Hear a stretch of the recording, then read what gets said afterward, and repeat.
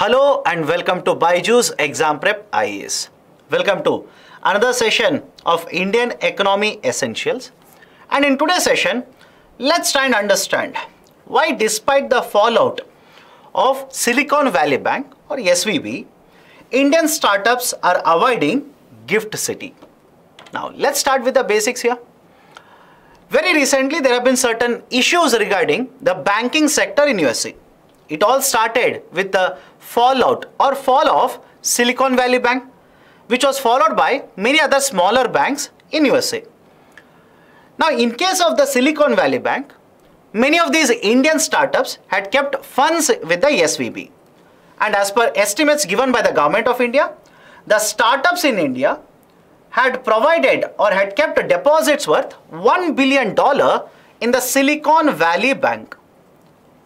And after there was an issue with the Silicon Valley Bank, number of the startups have brought in this amount of deposit into the Gift City.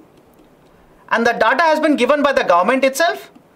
Somewhere around $200 million worth of the funds or worth of the money has been brought in by the startups into the Gift City. Now the question arises, one, what is this Gift City? And second, why is that only 20% of these funds have been brought in by the startups into Gift City? Why not all the 100% or why not even 70 to 80% of these funds? Let's try to address these concerns in the video. Let me start with the basics here. First one, what is this Gift City? Gift City in simple terms, the Gift City stands for name of a place. It is a place in Gujarat. The long form of GIFT is Gujarat International Finance Tec-City. Now, what is it relevant to? Why is this GIFT City very famous? There's a concept of special economic zones.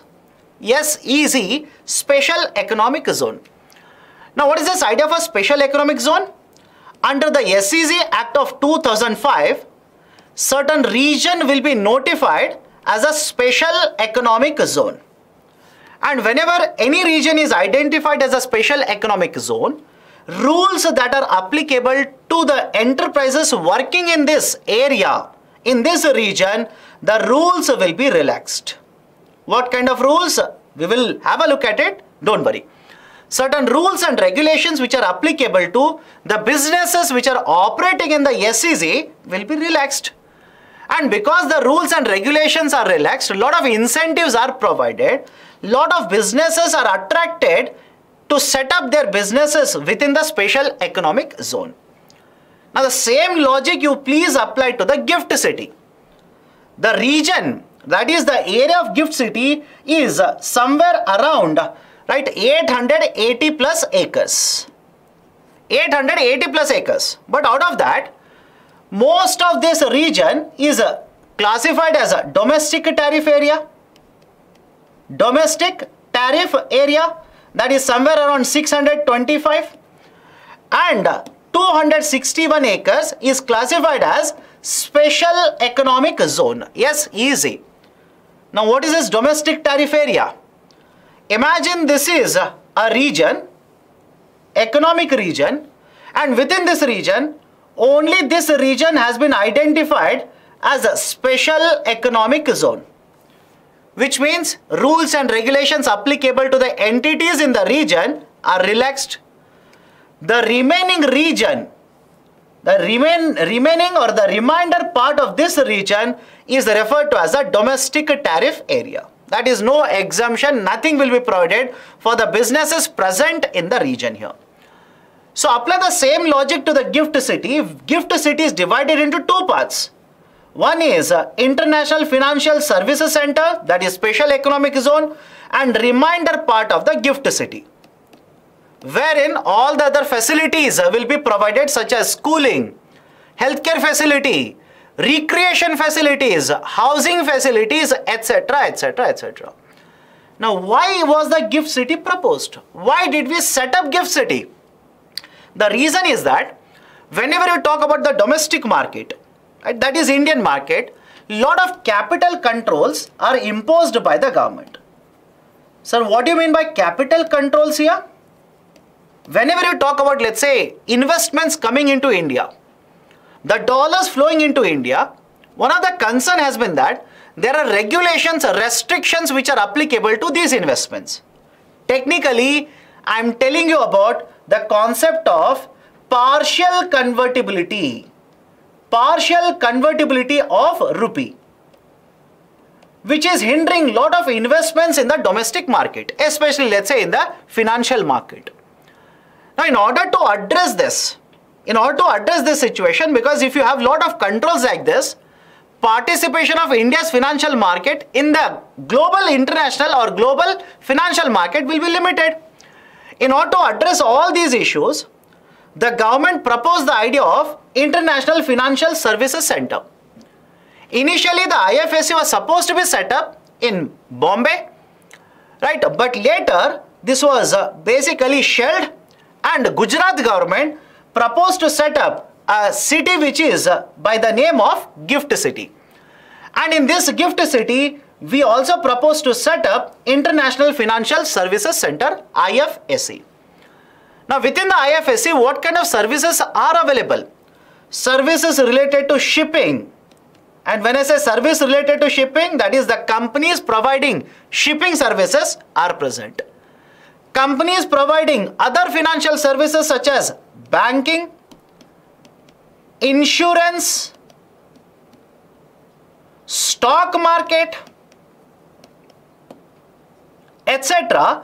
are present within the IFSC. That is a gift city. Now, what is the advantage of it?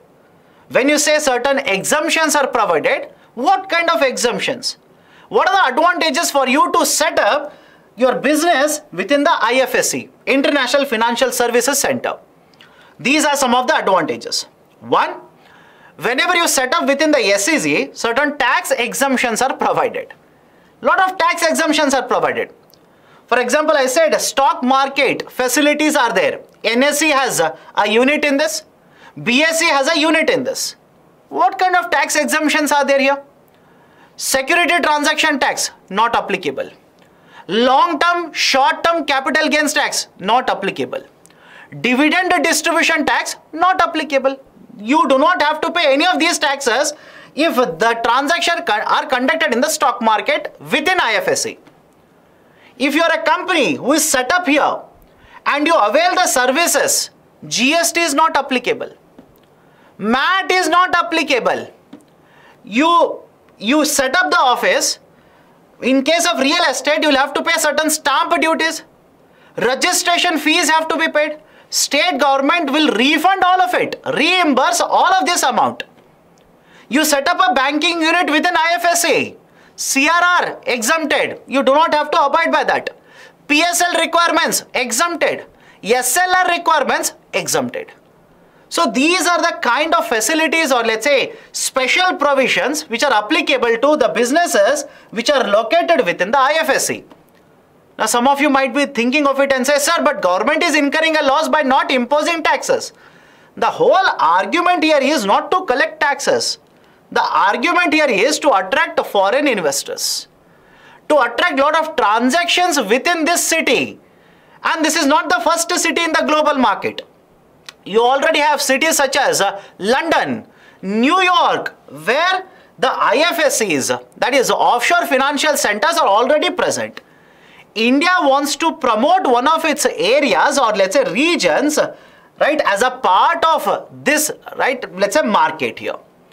Right, so these are certain very, very important points regarding what is the concept of gift city, right, when it was set up, why it was set up. Now, IFSC was announced in 2015.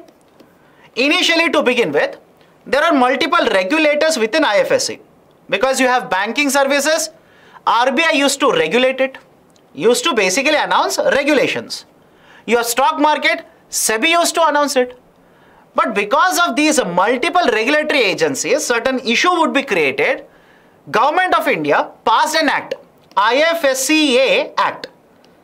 IFSCA Act, and as a result of this, from 2020, we have one regulatory authority, International Financial Services Center Authority, that is IFSCA, which is a unified regulator to regulate all the products which are introduced, traded in the IFSC.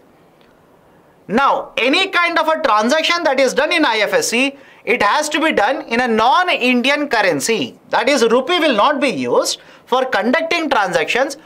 Any other currency, best example, dollar, will be used for conducting transactions within IFSC.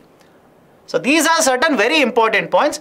Let me come to the point at the hand, that is why. Why is that startups are avoiding GIFT City? Why are they not bringing? If you look at it, there are so many provisions, so many exemptions, so many advantages of bringing money into IFSC. But even then, why only around 20% of the funds held by the startups in the SVB has been moved into GIFT City? These are the following reasons.